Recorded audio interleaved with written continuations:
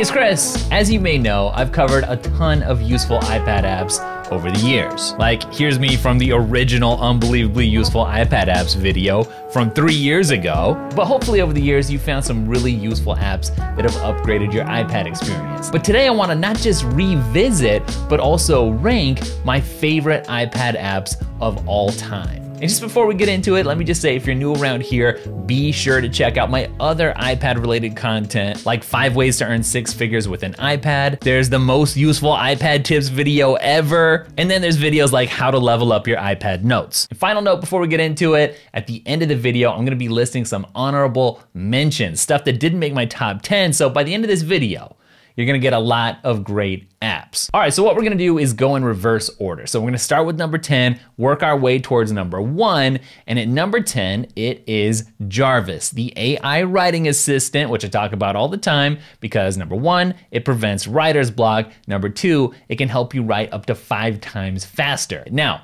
I put it here at number 10 instead of like number 2 where I really feel like it belongs because they don't have a proper iPad app yet. It's still a web app. However, I'd probably use it on my iPad more than anywhere else. Now personally, it still blows my mind that I can ask Jarvis for an outline of 10 bullet points on the history of coffee or any subject. And the AI will just spit that out plagiarism free. Or it has all these templates. It can do things like write an original creative story for me on demand. It does so much, there's no way I'm gonna come close to covering all of it today. I'm just gonna reiterate that the way I like to use it is to write down whatever I'm doing and then sharpen that writing. So number 1, I can have it rephrase something for me or simplify something that I've written so that maybe a 5th grader would comprehend it. I can do those with just the tap of a button. But you know, if I'm writing something and I get stuck and it's like, I'm not sure what comes next, I can just hit Command J and it will spit out a few lines for me. And then I can tweak those however I want and maybe the juices start flowing again. Now, there's a lot of great writing apps for the iPad, but those are basically just containers for you to write in. Jarvis, on the other hand, uses GPT-3 to create with you or to help you be more creative. It's honestly just amazing. All right, sitting in the number 9 spot here is an app called Endless Paper. You might remember it, but I'm also gonna glue on to number 9 here, Stretch Paper. That's right, 2 apps are gonna be sharing number 9 here. Let me explain why. I love Endless Paper as a concept. My mind was literally blown when I originally found this app, since it literally lets you zoom in and zoom out basically forever while still being able to make notes. But it's got some flaws. It's not perfect. For instance, there's just the one canvas or document, however you want to phrase it, that you can work on. So if you're working on multiple projects, then you need to zoom into different sections of the canvas to categorize those, to keep them separate. So Stretch Paper is kind of a cool alternative. It's the same basic concept, but it does things just a little bit differently. And I wanted to throw it out there just so you have a different option. Personally though, I really like the Endless Paper interface. It's my favorite out of all the apps that have come out that kind of copied it. So while it's not perfect, I don't use it for all my notes, just for certain things. And that's the one I'm gonna keep using. All right, my number 8 app on the list is called Agenda. It's a date-focused note-taking app. So the unique selling proposition here is that it puts all your notes on a timeline so you can keep track of past, present, and future notes in a really distinct, useful, cool way. You can also put something, quote, on the agenda, which gives it a special status within the app for ultra fast access. So it's just really great for time management and productivity. What I really like, even though it's been forever, it seems like, since I originally covered this, is how unique it remains. So Notion came out and Craft kind of copied it, and so did some other apps. And then Roam Research came out and Obsidian and some other apps copied that. But nobody's copied Agenda. It remains its own unique thing. I know a lot of people are super into Bear, but I don't know, there's something about this interface that I really like. Speaking of unique apps, I've got Taskheat sitting at my number 7 spot, and honestly, it probably should rank even higher just because of its really out of the box kind of approach to productivity. So Taskheat bills itself as a personal task manager for determined people that turns your ideas into a master plan. Cue the Pinky and the Brain music. What's brilliant here though is instead of just having a regular old to-do list app, like maybe Things, as good as Things is, as cool as that is, here your to-do items turn into a flowchart so you know exactly which actions to take to get things done. There's no other app out there that does things like this. I love the interface, and it's great that it has things like tags, notifications, you can collaborate, and it's just a one-time payment. no annoying subscription fees. Just a quick reminder before we get any further, if you're liking the vibe of this video, this is a great time to hit subscribe, because there's always great iPad content just around the corner here at Daily Tech. Go ahead, I'll wait.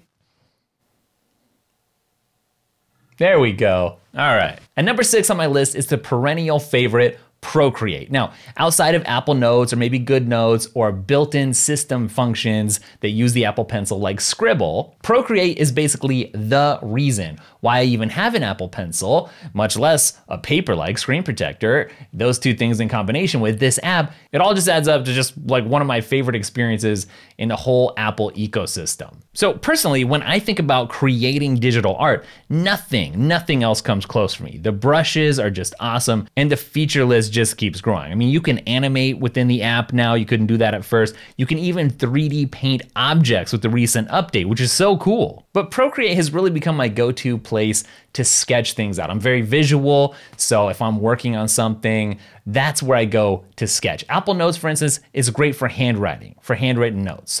But Procreate, that's for sketching, that's for art. Still, right? Nothing's knocked Procreate off the podium in my personal life all these years later. In the number 5 spot is an app called Ferrite Pro, which admittedly is not the prettiest app on this list, but it is the best audio recording experience for the iPad that I've ever encountered. Now, my main use for using Ferrite Pro is for podcasting with the iPad Pro. And I think I've shared about this setup before, but I love using the Rode NT Mini with USB-C cable, with the iPad Pro, with Ferrite Pro, and the quality is just outstanding. Now, it's not as good as this XLR mic here, hooking into a cloud lifter, then hooking into my camera, but still, if I'm portable, if I'm on the road, you know, for simplicity, this is just insane. At number 4, I've got the Reader app, that's R-E-E-D-E-R.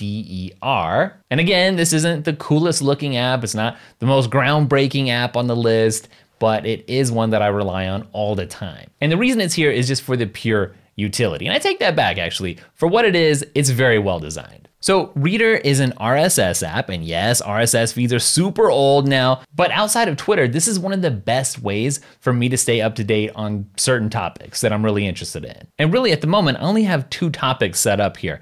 Number 1, an Apple category, you know why, and number 2, a crypto category. Now, if you've been paying attention here on the channel, then you probably caught wind of the fact that I've got a new project in development that's gonna be launching soon, and it's crypto focused, Web3 focused.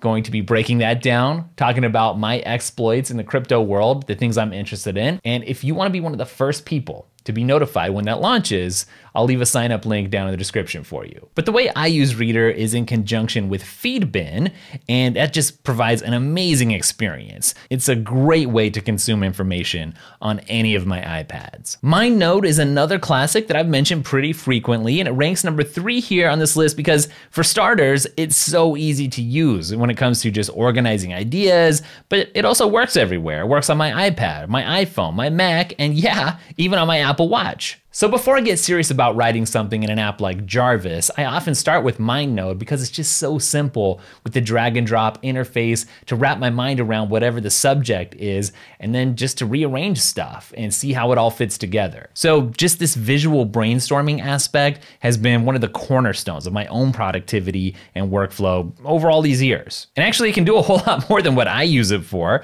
I don't use the tags or the tasks or the stickers or the notes, at least not very often, but I do love the quick entry feature, which is great for getting stuff out of your head at lightning speed. And of course, the export feature is all important for me because then I can take whatever I create here and get started in the next app down the chain. All right, we're getting down to it. At number 2 here is the Muse app. Now, Muse, what I like about it, aside from actually using it, I like the concept. The developers focused on the iPad. It's not like Muse is on the Mac and on the web and it just happens to have an iPad version. No, it's very iPad specific. There's an iPhone app, but you can't do much with it. It's only for loading ideas into Muse for you to interact with later on the iPad app. Now, I love the way Muse builds itself. It's a spatial canvas for your research notes, for reading, sketching, screenshots, and bookmarks. And in all my arsenal of apps, I found that I typically tend to use this for things that are like one-off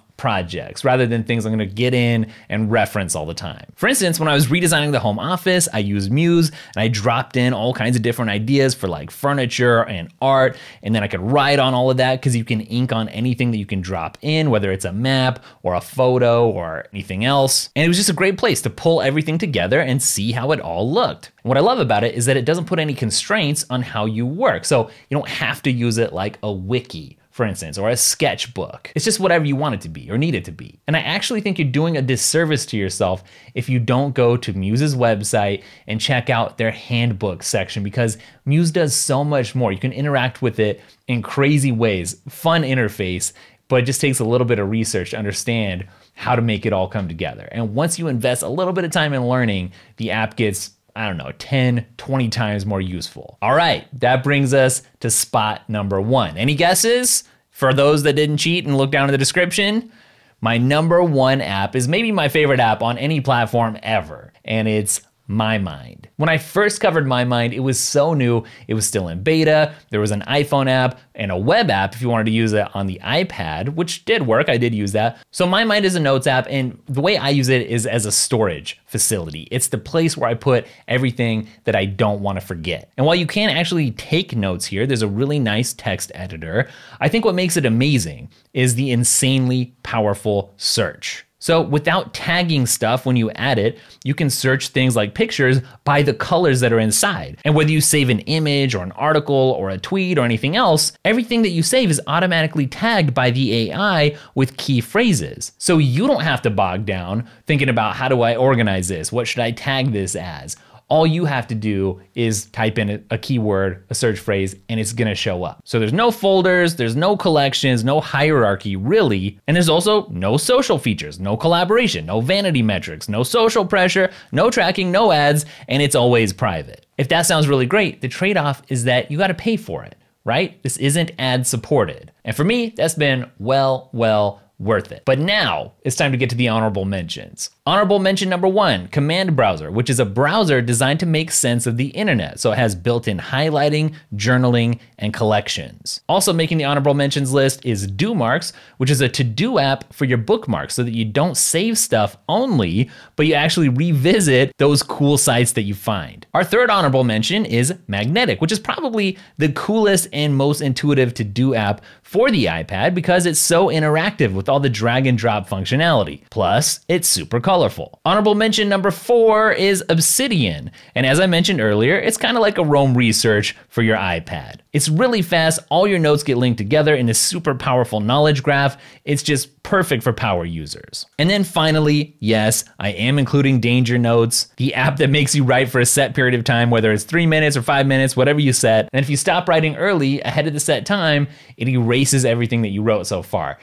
Hence, it's dangerous. Now, this seemed to give people a lot of anxiety, but look, you know, if you know you need to get some writing done, but you also know you're gonna be really distracted, there's just certain times when this is gonna come in handy. I'm keeping it on the list. All right, this is a great video. I think for people who have been riding with the channel for a while, you've been subscribed, it was kind of like a trip down memory lane. And then for new people, you found a whole lot of great new stuff that's gonna bring new life to your iPad. But please leave me a comment with your top 10 iPad apps of all time, because I'm really excited to see what you guys picked. It doesn't have to be stuff that I've featured on the channel before. In fact, I'd love to discover some new stuff as well. I'm also gonna link all kinds of iPad content up down in the description. I'll leave you a link where you can sign up for early access for my new project.